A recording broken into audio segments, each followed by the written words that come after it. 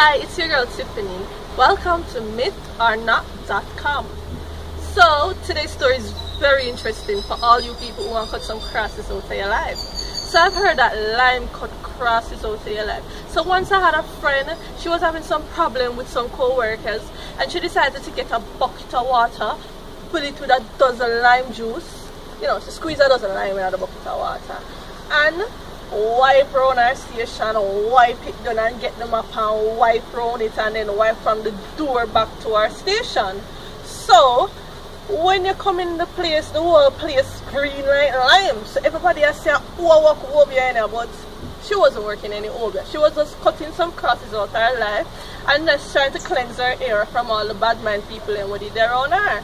So if you want to cut some bad mind people out of your life and cut some crosses from around your area, you can just squeeze some lime in a bucket of water and wipe down your place and wipe out your area.